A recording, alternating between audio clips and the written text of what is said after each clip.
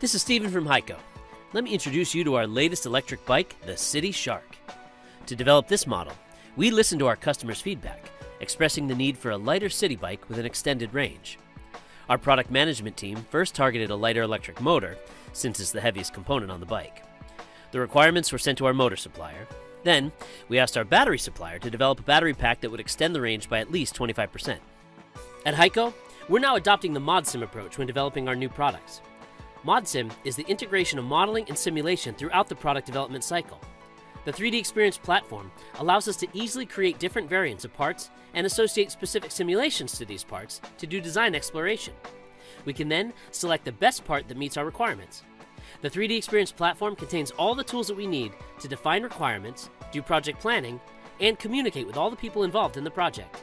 ModSim clearly reduced our development time and prototyping costs. On our side, we aim for weight reduction by designing the frame with smaller bars than on our previous models. Hiko is now using 3DEXPERIENCE Works, so I started from SolidWorks Desktop and connected to the 3DEXPERIENCE platform. This gives me access to advanced structural simulation capabilities based on proven Abacus technology. I set up the typical load cycle encountered within a city ride to get the maximum stresses on the frame. The durability analysis identified the most critical connection to the frame. I was then able to dimension the bars properly to meet the frame requirements. At the same time, our motor supplier took our requirements and started designing a new version of their motor. They started with redesigning an existing motor in SolidWorks Desktop and leveraged 3DEXPERIENCE platform to validate the electromagnetic performance of the updated version. They modeled multiple configurations of coils, magnets, and core materials to compute the torque against angular velocity curve.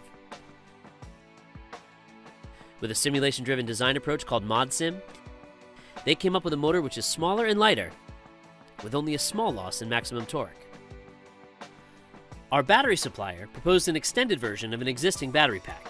They redesigned the pack in SolidWorks to include an additional battery module composed of 10 cells, leading to a 4-module pack with a theoretical increase in range of 33%. A concern regarding the operating temperature was raised to ensure safety.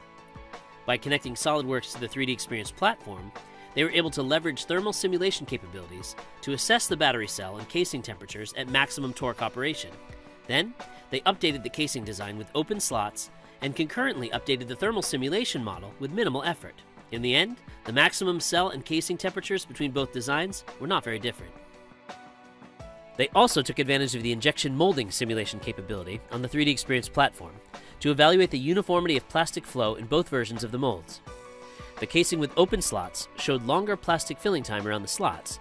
Because of this, and the additional cost of the mold for a casing with open slots, the supplier chose to go with the initial fully closed casing design. All of our suppliers rapidly shared their revised designs within the collaborative environment of the 3DEXPERIENCE platform. I was able to access all the new designs and quickly build a complete digital twin of our new e-bike.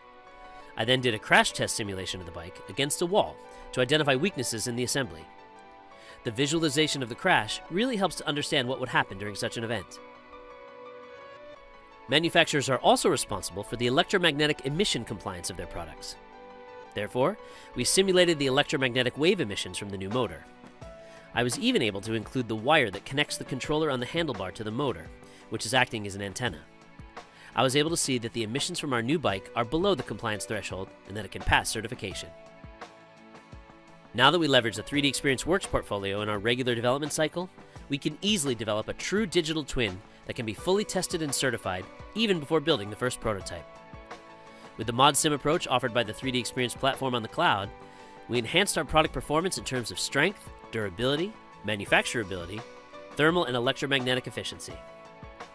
This helped to minimize prototyping costs, enhance product quality, and accelerate time to market.